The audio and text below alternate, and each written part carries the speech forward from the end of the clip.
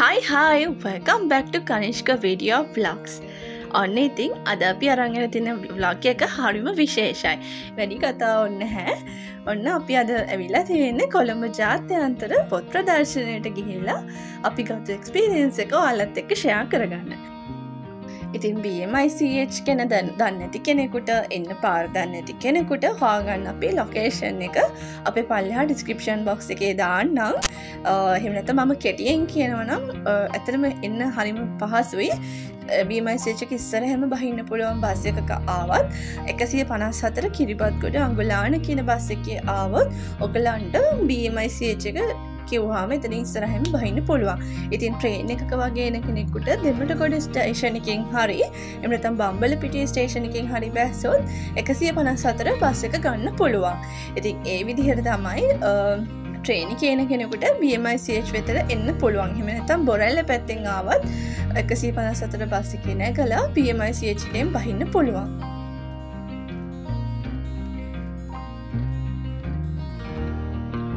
ඉතින් ඔයාලා හැමෝම දන්නවනේ සැප්තැම්බර් කියන්නේ සාහිත්‍ය මාසය. ඉතින් මේ සාහිත්‍ය මාසේ පවත්වන විශේෂම දේ තමයි කොළඹ ජාත්‍යන්තර පොත් ප්‍රදර්ශනය. ඉතින් මේක තියෙන්නේ BMICH එකේ. ඉතින් ගොඩක් කට්ටිය මේක ගැන දැනටමත් දැනුවත් වෙලා තියෙනවා. ඉතින් ඒ වගේම තමයි ගොඩක් අය පටන් ගත්ත දවසේම වගේ ගොඩාක් කට්ටිය මේ BMICH වෙත ආවා. ඉතින් පොත් ප්‍රදර්ශනයට. ඉතින් තාමත් ගියපු නැති ඔයාලා වෙනුවෙන් තමයි අපි මේ වීඩියෝ එක කරේ. ඉතින් අපි හිතුවා අපි ගිහිල්ලා ගත්ත එක්ස්පීරියන්ස් එක ඔයාලත් එක්ක ෂෙයා කරගන්න එක හොඳයි කියලා. ඉතින් මේ පාරත් කොළඹ ජාත්‍යන්තර පොත් ප්‍රදර්ශනෙත් එක්ක පොත් ප්‍රකාශකයෝ ගොඩාක් එකතු වෙලා තියෙනවා. ඉතින් මේ වරත් මේ කොළඹ ජාත්‍යන්තර පොත් ප්‍රදර්ශනයේ පැවැත්වෙන්නේ සැප්තැම්බර් මාසේ 22 වෙනිදා ඉඳන් ඔක්තෝබර් මාසේ 1 වෙනිදා වෙනකම්. ඒ වගේම තමයි මේ පාර මේ කොළඹ ජාත්‍යන්තර පොත් ප්‍රදර්ශනයට ප්‍රධාන දායකත්වයේ සපයන්නේ සරසවි බුක්ෂොප් වෙතින්.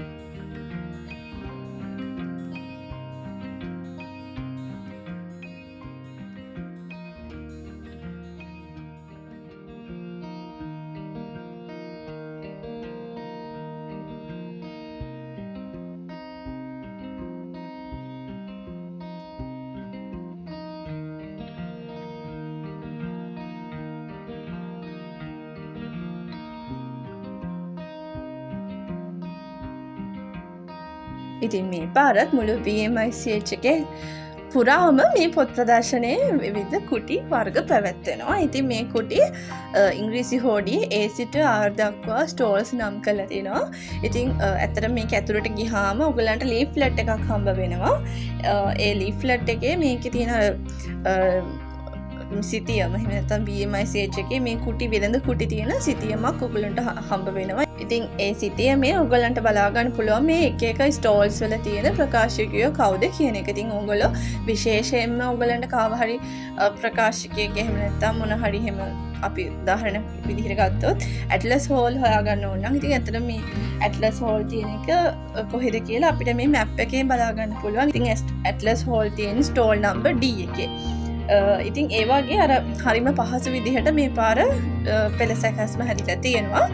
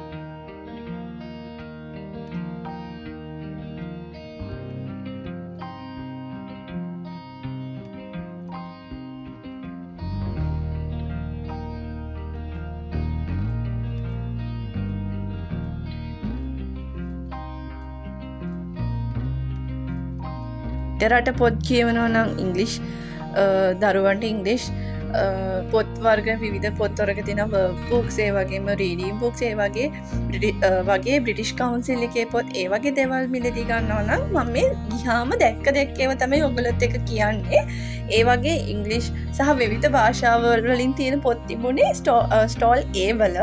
ඉතින් ඒකේ බ්‍රිටිෂ් කවුන්සිල් එකේ ඒ වගේම මැකින් books Neptune Publishers, Oxford University Press එකේ ඒ වගේ Penguin Random House ඒ වගේ විවිධ ඉංග්‍රීසි මාධ්‍යෙන් පොත් සහ භාෂා විවිධ භාෂාවලින් පොත් පබ්ලිෂ් කරන කට්ටියගේ ස්ටෝල්ස් තිබුණා ස්ටෝල් නම්බර් A වල.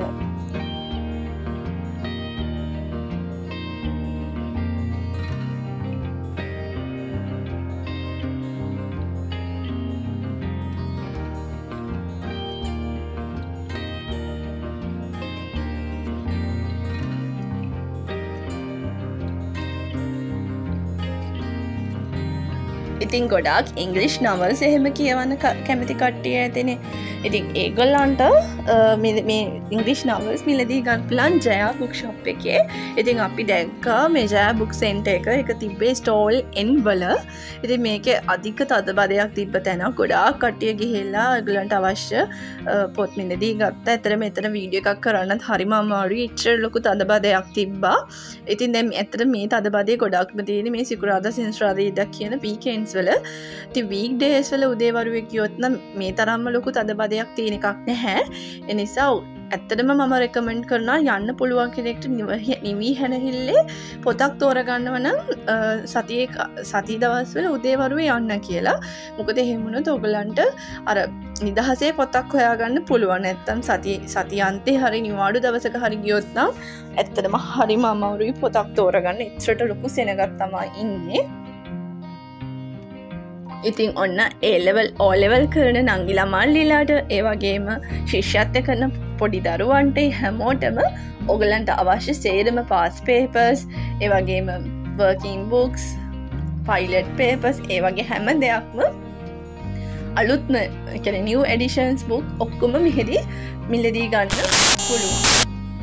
ඒ වගේම කෙටි සටහන් ඩික්ෂනරිස් එතකොට ඔය රචනා පොත් ඒ වගේ විවිධ සබ්ජෙක්ට්ස් වලට හදපු පොත් වර්ගත් හැම දෙයක්ම මිලදී ගැනීමේ හැකියාව තියෙනවා. ඉතින් ඕගොල්ලන්ට ආවොත් මම මේක කියන්නේ මම මේ ගොඩක් අර සෙනග ඉන්නවා දැකපු තැන්වල තමයි මම මේ නම් ටික කිව්වේ. මේ නම් කියපු නැති ගොඩාක් තැන් තියෙනවා. ඉතින් ඕගොල්ලන්ට ඇවිදලා ඕන තරම් නිදහස තියෙනවා ඕනි තරම් බලන්න පුළුවන්. ඉතින් ගිහාම අනිවාර්යෙන් ගන්න ඕනේ කියලා නෑ. තමුන්ට හිතට හරියන හොඳ පොතක් ඔයගලන්ට ඕනම තැනකින් මිලදී ගන්න පුළුවන්.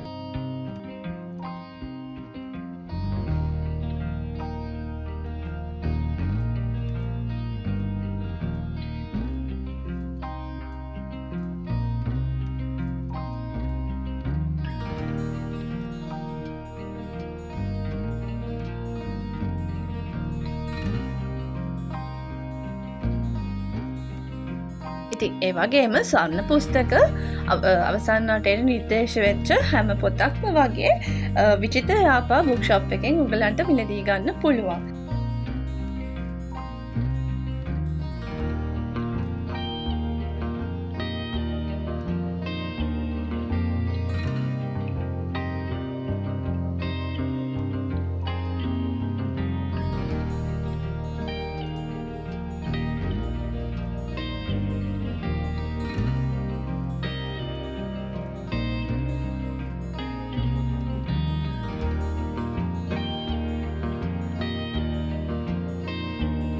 කොළඹ ජාත්‍යන්තර පොත් ප්‍රදර්ශනයට ගියේ නැත්නම් ඉක්මනටම යන්න ඕන. මේ සතියේ දවස් 4ක නිවාඩුවකුත් තියෙනවනේ.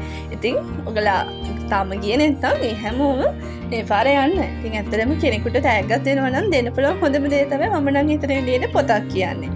ඉතින් ඒ වගේම ගිෆ්ට් අරන් දෙන්නත් ඒ වගේම ඔයගලන්ට ලස්සන පොත් නිමදී ගන්න ඕන නම් ඒ වගේම අධ්‍යාපනික තොරතුරු වැදගත්කම් තියෙන පාස් පේපර්ස් පොත් ඒ වගේ මොන හරි සබ්ජෙක්ට් එකකට අදාළ පොතක් හරි මිලදී ගන්න නම් ඕනෑම පොතක් හොයාගන්න පුළුවන් ජාත්‍යන්තර පොත් ප්‍රදර්ශනයට ගියොත්. ඉතින් ඒ වගේම තමයි මේ කාලේ ගොඩාක් ළමයි ඇබ්බැහි වෙලා තියෙනවානේ මේ ෆෝන් එකට ටීවී එකට ඇබ්බැහි වෙලා තියෙනවානේ ගේම්ස් වලට වගේ දේවල් වලට.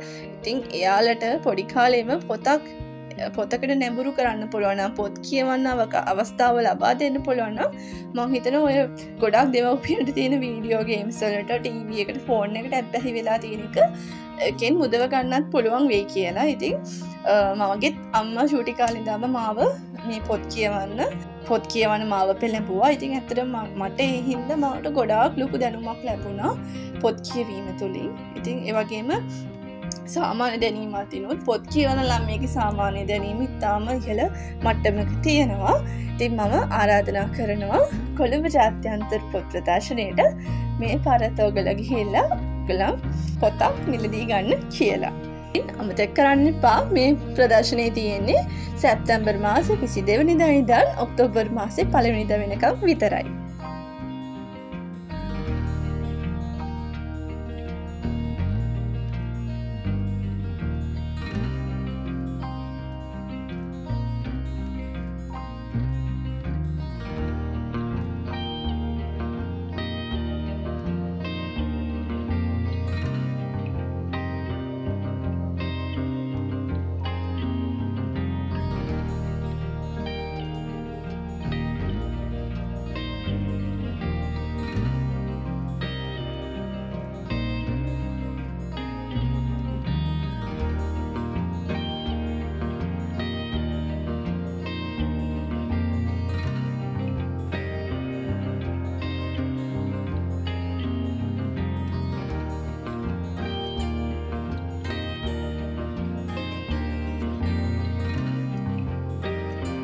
ඉතින් මෙවරත් කොළඹ ජාත්‍යන්තර පොත් ප්‍රදර්ශනයේ ස්වර්ණ පුස්තක සම්මානයට නිර්දේශ වෙච්ච කෘති ගණනාවක්ම තියෙනවා මිලදී ගන්න.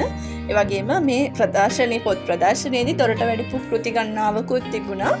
ඒ වගේම සෑම දිනයකම එක පොත ගානේ මේ දොරට වැඩිම සිද්ධ වෙනවා. ඉතින් මම ඒ අතරින් කීපයක් කියන්නම්. මංජුල වෙඩිවර්ධන කියන රචකයාගේ මුන්නක්කරේ සංසාර කියන පොත, ඒ වගේම ජී.එල්. ආර්යපාල මහත්මයාගේ ප්‍රේමාක්ෂර කියන කෘතිය, ඒ වගේම වජිර කස්තුරිගේ පඳුරු බදින ගස් කියන කෘතිය, ඒ වගේම උපනන්ද වැලිකලගේ අසාරුක්ෂ කියන ග්‍රන්ථය, ඒ වගේම සුරද්දී මිල්ගේ ඩුවෝ කියන කෘතිය, ඒ වගේම කාම ගෝර කවියා එහෙම නැත්නම් ජී.බී. ජයසේකර මහත්මයාගේ උසාවි ගිය නෙරුඩා කියන කෘතිය, ඒ වගේම මනෝහරි ජයලත් මහත්මියගේ ගිරිජා කියන කෘතිය, ඒ වගේම ජයසේන දිසානායක මහත්මයාගේ කුඹලා මැටි පදම් කළ හැටි කියන කෘතිය. එතකොට මේ 2021 වර්ෂයේ ප්‍රශස්තම නවකතාවට හිමි සම්මානය ලැබිච්ච කෘතිය තමයි කුඹලා මැටි පදම් කළ හැටි කියන කෘතිය.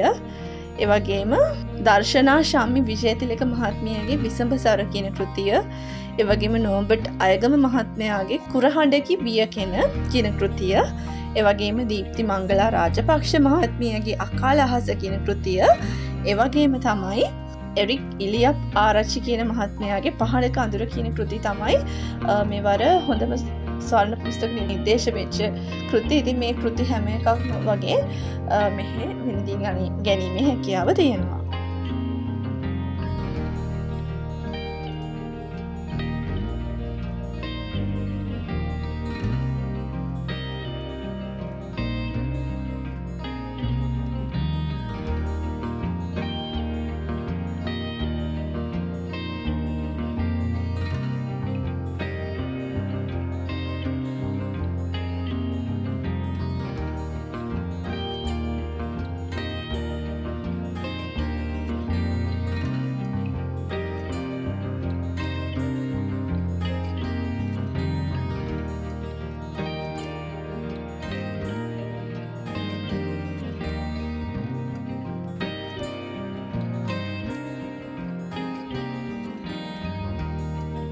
පොතකින් ඇත්තටම දැනුම වර්ධනය වෙනවා. අපි කියවපු දෙයක් අපිට කවදාවත් අමතක වෙන්නේ නැහැ.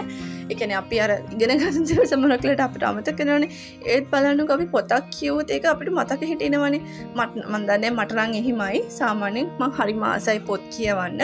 ඉතින් මගේ අම්මත් පොඩි කාලේ ඉඳන්ම මට පොත් ගෙනල්ලා දෙනවා කියවන්න. ඉතින් මං හිතනවා අපේ වීඩියෝස් බලන අයත් එහෙම ඇති කියලා. ඉතින් මේ පාර ඔන්න කොළඹ ජාත්‍යන්තර පොත් ප්‍රදර්ශනය පැවැත්වෙනවා. ඉතින් ඔයාලටත් පුළුවන් ඉක්මනින්ම ඔයාලගේ දරුවන් එක්කන් ගිහිල්ලා ඒගොල්ලන්ට අවශ්‍ය පොත් අරන් දෙන්න. ඒ වගේම පාසල් ලිපි ද්‍රව්‍ය දෙනවා. ඉතින් ඒවත් මිලදී ගන්න පුළුවන්. ඉතින් ගොඩක් ඩිස්කවුන්ට් උත් එක්ක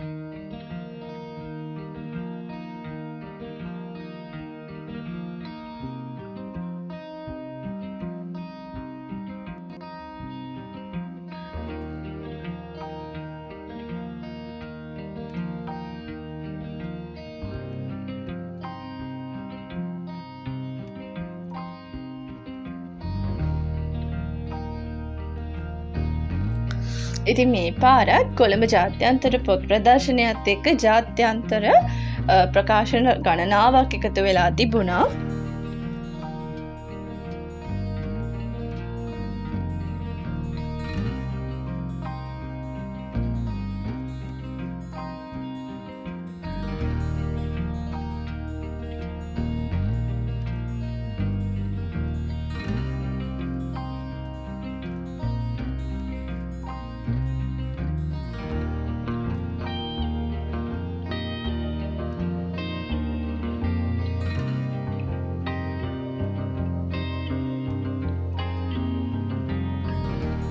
ඉතින් ඒ වගේම තමයි ඔයගලන්ට අවශ්‍ය පාස් පේපර්ස්, පයිලට් පේපර්ස් වගේ දේවල් අකුර පොත් ප්‍රකාශයන්ගෙන් මිලදී ගන්න පුළුවන්. ඉතින් ඒගොල්ලන්ගේ ස්ටෝල්ස් තිබ්බේ මට මතක විදිහට E සහ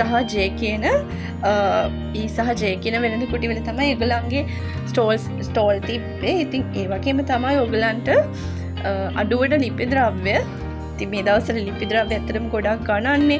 ඉතින් ගොඩක් ඩිස්කවුන්ට් උත් එක්ක අඩුවට මිලදී ගන්න පුළුවන්. ලිපි ද්‍රව්‍ය ගන්න පුළුවන් ස්ටෝල්ස් කීපයක්ම තිබ්බා. ඉතින් මම එහෙම නම් වශයෙන් කියන්නේ මේකේ කියලා. මොකද ඇත්තටම අර සෙනග තදබදේ වැඩි නිසා අපිට අර ලිපි ද්‍රව්‍ය වල ගණන් කොහොමද කියන එක නම් ඔයගලන්ට ඉදිරිපත් කරන්න බැරි වුණා. ඒ ගැන මම ඇත්තටම කනගාටු ප්‍රකාශ කරනවා.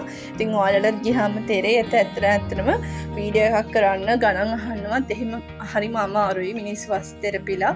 ඉතින් එහෙම ඒතකොට ඒගොල්ලන්ට කරදරයි ඇත්තටම යන අයටත් කරදරයි අපි හිම කරන්න ගියාම එහෙම අපිට විශේෂයෙන් ඇටෙන්ෂන් එකක් ගන්න එතනදී හරියම අමාරුයි.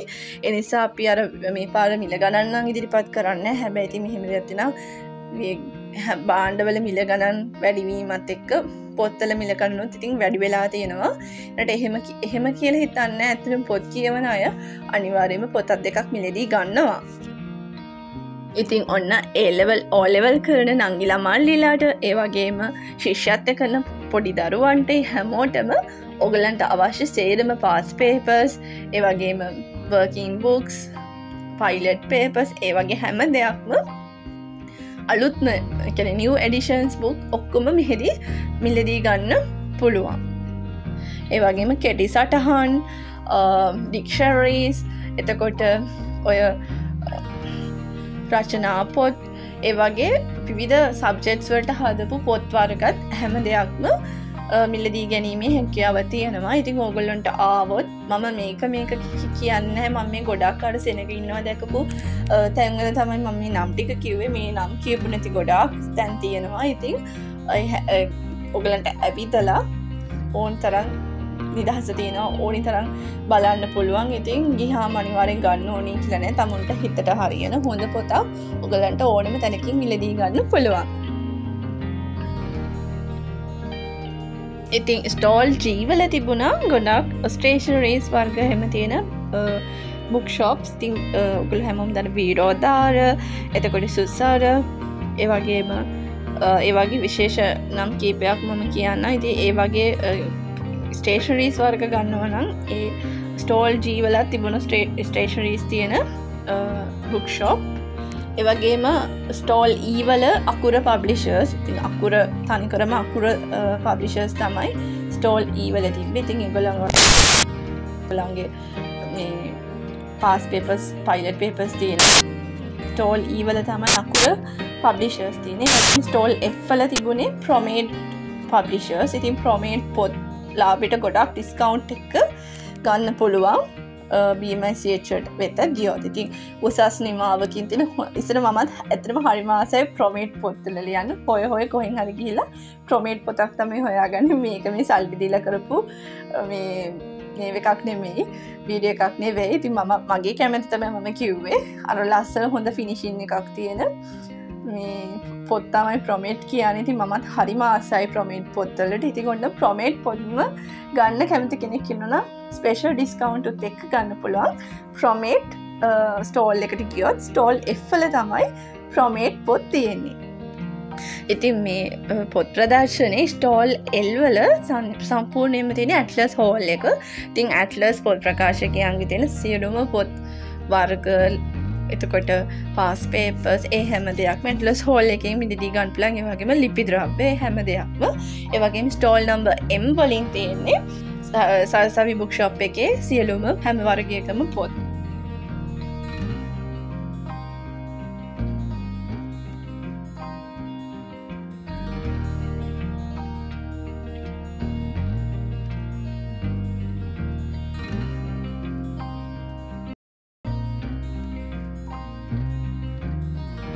ඉතින් පොත් ප්‍රදර්ශනය බලන්න යන්න ආරාධනා කරන ගමන් අදට මං ගිහිල්ලා එන්නම්. වීඩියෝ එක හොඳයි නම් ලයික් එකක් දාන්න අමතක කරන්නත් එපා. ඉතින් මේ ගැන තාම දැනුවත් නැති අයට දැනුවත් වෙන්න අපේ වීඩියෝ එක ෂෙයා කරන්න. ඒ වගේම වීඩියෝ එක ගැන ඔයගලන්ගේ අදහස් කමෙන්ට් එකකුත් දාගෙන යන්න. ඉතින් අපිව තාමත් සබස්ක්‍රයිබ් කරලා නැත්නම් පහළ තියෙන බෙල් අයිකන් එකත් ක්ලික් කරලා අපිව සබස්ක්‍රයිබ් කරලා තියාගන්න. ඉතින් මේ වගේම වටිනා වීඩියෝස් ඉස්සරහට අරගෙන ආවොත් ඔයගලන්ට ඒවා බලන්න පුළුවන්. ඉතින් අපිව සබස්ක්‍රයිබ් කරලා තියාගත්තොත්. එහෙනම් අදට ගිහින් එන්නම්. ඔයාලා හැමෝම සතුටින් ආදරෙන් පරිස්සමින් ඉන්න. බයි.